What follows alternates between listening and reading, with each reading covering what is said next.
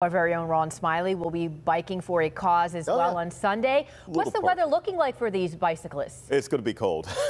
Both days we're going to be looking at chilly weather. Hey, Saturday on top of the chill that's going to be there. In fact, Saturday morning is not going to be as cold as Sunday morning, but it's going to be windy and kind of damp out there.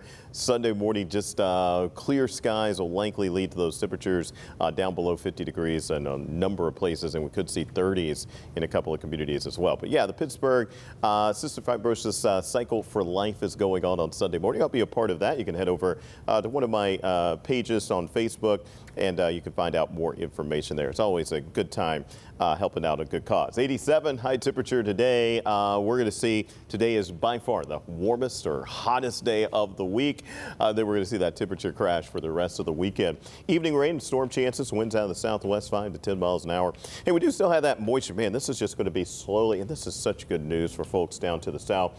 Slowly moving off to the east. It's going to be just some moisture. It's going to be a damp one into New Orleans today. We're watching this cold front that's moving out of Michigan. It's actually right on top of Detroit right now, right around the Fort Wayne area. That is moving our way. Should be here this afternoon. I have it here.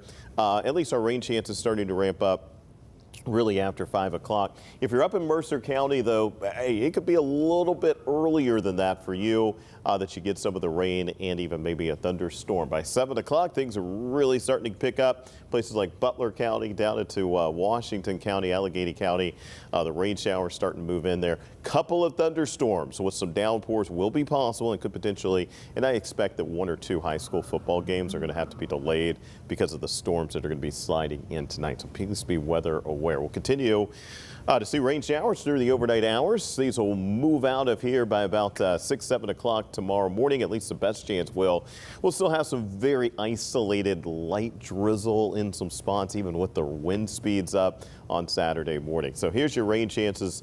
We have a good chance today into the overnight hours, and that's it for the next week. We need some rain. U.S. Drought Monitor maps coming out, and again, the story is just going to be our increasing level of drought that continues to move in from the south. So, man, we need some rain big time way. Let's talk about today before the rain gets here. 57 your temperature right now.